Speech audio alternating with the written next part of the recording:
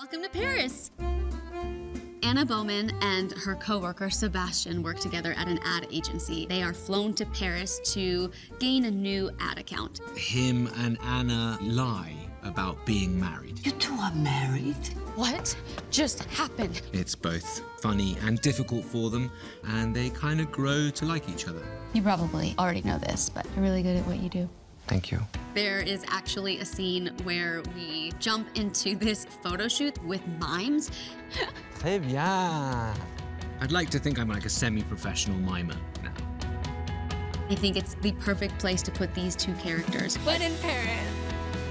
It's a very romantic city, incredibly beautiful. People will enjoy these two characters pretend that they don't like each other.